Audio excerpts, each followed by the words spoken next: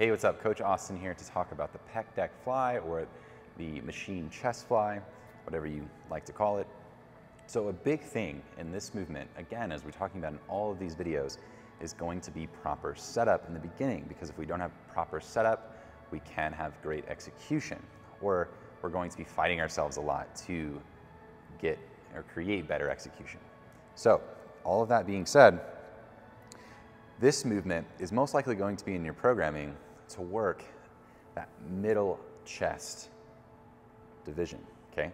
So that's called the sternal pec, okay? So if we go through the divisions of the pec really quick, we have that clavicular pec, which is known as that upper pec, okay? So that's here. We have the sternal pec, okay, which is right there in the middle. So we're gonna focus on driving that upper arm, lining that upper arm up with like the middle of the chest, if you will. Okay, and then we have the lower pec division, which is that actual lower pec. Okay, so it actually drives down more in this plane, and actually those fibers actually run more downward than you'd think. Okay, so not all fibers actually run across the chest. So those sternal fibers are the ones that are really, really good at actually pulling our upper arms across our chest towards our sternum.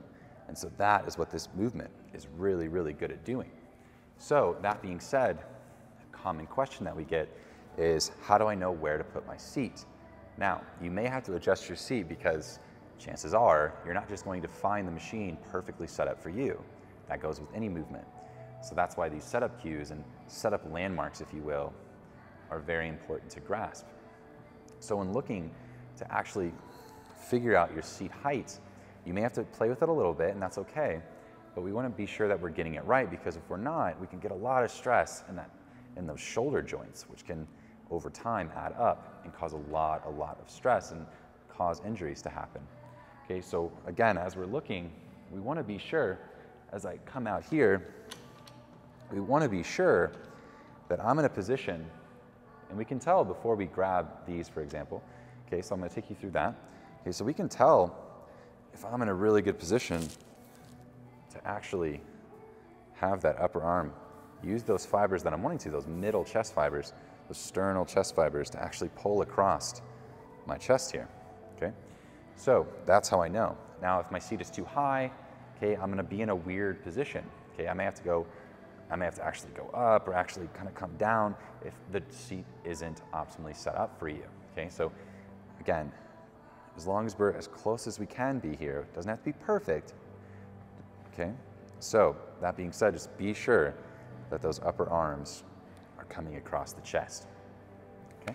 So as we grab these, we want to really help create some stability here in the upper back when we're in this position, okay? Now as we come here, come across, okay, allow those shoulder blades to actually rotate naturally. So it's a common mistake to actually keep these things pinned.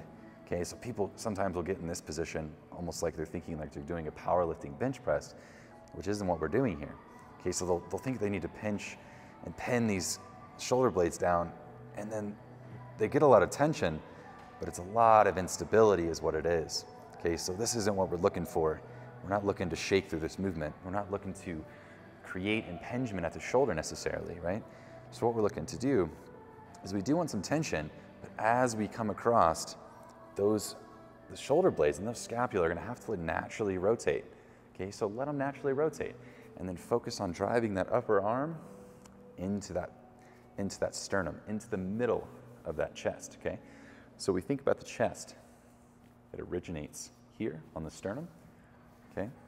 And then it attaches here on the upper arm, okay? So think about bringing those 2 points together to fully shorten that chest. Okay.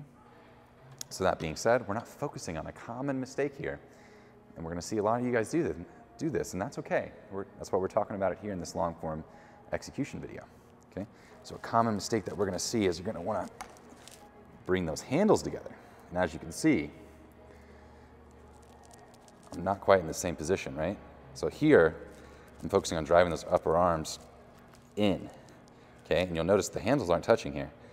Now, I can move more weight like this, and I can do some of these and look really intense, but that doesn't mean that I'm optimally executing or optimally using those chest muscles as I'd like to. Okay, So again, we're focusing on really driving that upper arm. Think about driving those upper arms together. Again, allowing those shoulder blades and the scapula to naturally kind of rotate here. So we're not wanting to actually round and do this either. Okay, so we want a nice, stable, neutral position. Okay, we're gonna get a little bit of protraction, a little bit of forwardness with our shoulder blades here, but again, not excessive, right? Also, again, we're not as worried about this as we are a really good movement.